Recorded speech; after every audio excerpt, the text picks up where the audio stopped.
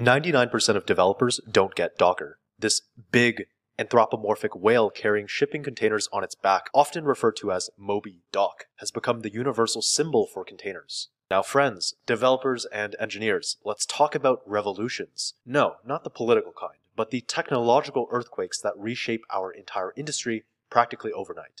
In the world of software development, one such seismic event was undoubtedly the arrival of Docker. It wasn't just another tool. It was a tidal wave that fundamentally altered how we think about, package, and deploy software.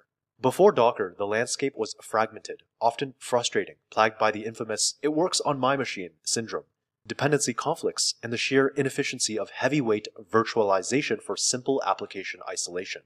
Then, in 2013, Docker didn't just knock on the door, it kicked it down. It achieved this by cleverly leveraging foundational Linux kernel features that had existed for years, namespaces for robust process isolation, ensuring applications run in their own isolated environments, seeing only their own processes and resources, and cgroups or control groups for precise resource management, controlling CPU, memory, I/O usage, and network bandwidth. These technologies were incredibly powerful but historically complex to handle directly. Docker's genius was providing an abstraction layer so elegant, so intuitive, that it rapidly became the lingua franca of containerization. Package your app into a container and run it anywhere. The brilliant simplicity of the Docker file, which allowed developers to declaratively define their application environments and dependencies in a human-readable script, was a cornerstone. Combined with the power of the Docker engine for building and running containers, the ease of the CLI, and the network effect of Docker Hub for sharing images, it was a perfect storm. Docker didn't just make containers easier, it democratized them. By packaging applications and their environments together, Docker ensured unprecedented portability and consistency across development, testing, and production environments. This, coupled with the inherent immutability of Docker images, once built, an image is a fixed snapshot that does not change, put immense power into the hands of individual developers. It became virtually synonymous with containers themselves, not just because it was first to market prominence, but because it defined the developer experience for an entire generation of cloud-native applications. It paved the way for microservices, truly immutable infrastructure, and the robust DevOps culture we strive for today. Docker allows the creation of lightweight, standalone, executable packages that contain everything needed to run an application, including the code, runtime, system tools, libraries, and configuration, all in a consistent, isolated manner. But remember, revolutions do not stand still. The challenges we face today aren't just about running containers anymore. They are about optimizing the entire software development lifecycle. How do we build faster? How do we ensure security isn't just an afterthought? How do we test complex distributed systems reliably? How do we maintain velocity without sacrificing quality?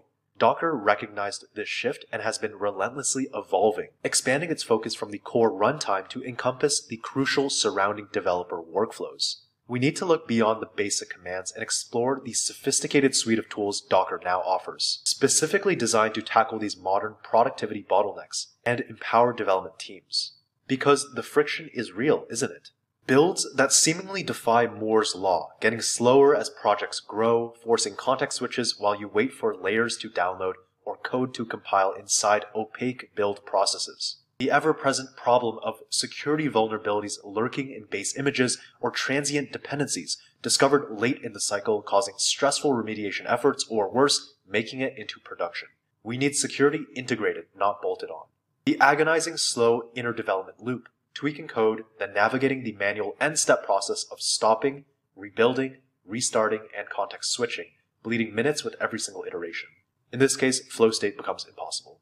And integration tests, the critical backstop for ensuring system cohesion, often remain a minefield of flaky setups, resource contention, reliance on unstable shared environments, or simply being skipped due to their complexity and runtime. If these pain points resonate deep in your developer's soul, then let's dissect how Docker's enhanced platform provides potent solutions. Our journey starts, as it often does, with Docker Desktop. More than just a local daemon manager, it's your integrated container development environment on Mac OS, Windows, or Linux. It normalizes the Docker experience across platforms, but its real power now lies in integrating advanced capabilities directly into your workflow. Docker Desktop has two key features. First, Docker Scout. In an era of constant CVE or common vulnerabilities and exposures disclosures, reactive security scanning is insufficient. Scout represents a crucial shift-left paradigm embedding vulnerability analysis and supply chain intelligence directly into the development lifecycle.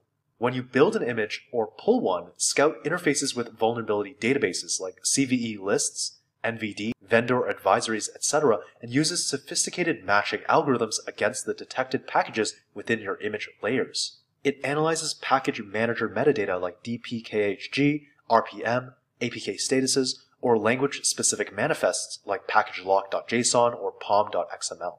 But Scout goes further than just listing CVEs. It provides contextualized risk assessment. It can correlate vulnerability data with package usage analysis, understanding if a vulnerable function is actually called by your application, helping prioritize fixes that mitigate actual exposure. It pinpoints the exact layer introducing the vulnerability, enabling targeted remediation. Often, it suggests specific actionable fixes. For example, upgrade libx to version Y, consider using base image Z. Scout can also help generate or ingest software bills of materials or SBOMs, providing crucial transparency into your software dependencies. Integrating this level of analysis locally means identifying and mitigating risks in minutes, drastically reducing the cost and impact compared to discovering them hours or days later in CI or pre-production scans. Next, let's accelerate the inner loop with Docker Compose Watch. The traditional code followed by Docker Compose down, Docker Compose up, and then test cycle is a notorious productivity killer. Compose Watch automates this feedback loop with intelligence.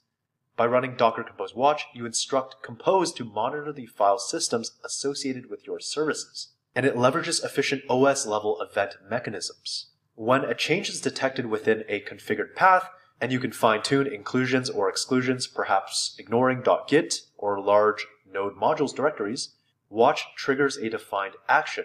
For simple file changes mapped via volumes or bind mounts, like updating HTML, CSS, or configuration files, the sync action might intelligently copy only the changed files into the running container, often using efficient protocols, making the update near instantaneous. For changes requiring compilation or process restarts, like modifying Go, Java, Python source code, the rebuild action can trigger specific build steps within the running container or restart the service process. The ultimate goal is to reflect your code changes in the running application within seconds, preserving your mental context and enabling rapid, iterative development and debugging. It transforms Compose from a static orchestrator into a dynamic development assistant.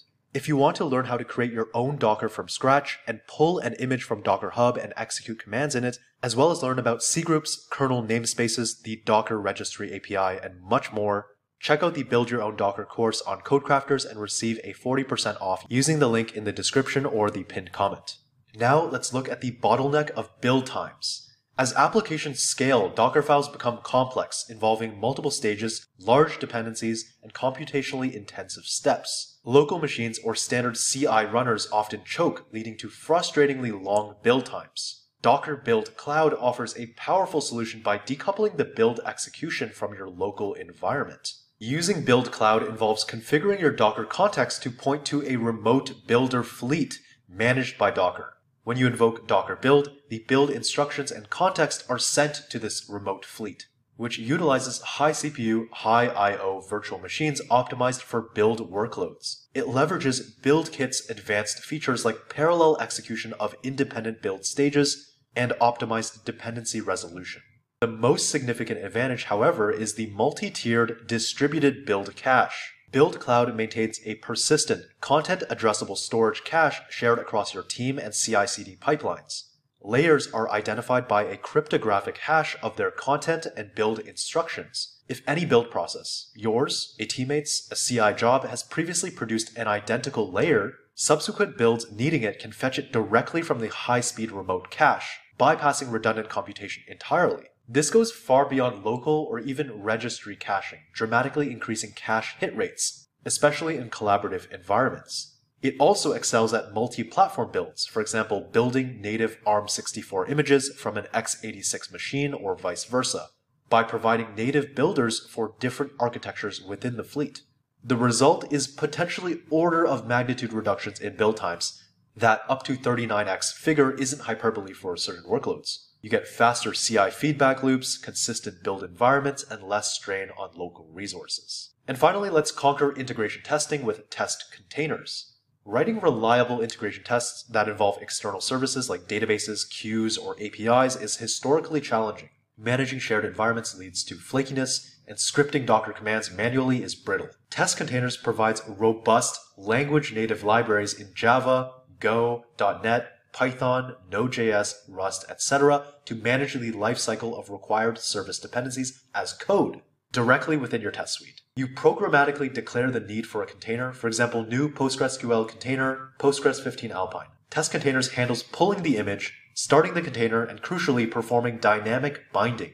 It finds an available ephemeral port on your host machine, maps it to the container's exposed service port, and provides the runtime connection details, including the host, dynamic port, credentials, directly to your test code. This eliminates port conflicts and reliance on fixed configurations. Its powerful wait strategy mechanism ensures your tests only interact with a dependency once it's truly ready. For example, a health check endpoint to return a 200 OK, or a TCP port to accept connections. And this prevents race conditions common in naive test setups. The extensive library of pre-built modules encapsulates best practices for common services like Kafka, Redis, Elasticsearch, etc. Each test run gets clean, isolated instances, which ensures determinism. And behind the scenes, a component called Ryuk diligently performs garbage collection, ensuring all test-spawned containers and networks are removed afterwards. For resource-intensive scenarios, Test Containers Cloud offers a managed backend, which offloads container execution while maintaining the same developer experience. So you can see the trajectory, right? Docker's evolution mirrors the growing complexity and demands of modern software development. It's transitioned from being the indispensable tool for container runtime to building an integrated platform focused on developer productivity across the entire lifecycle. If you learned something new today, consider subscribing to my channel and leaving a like on this video. And if you would like to support me further, I have left a Patreon link in the description. As always, thank you very much for watching this video and happy coding.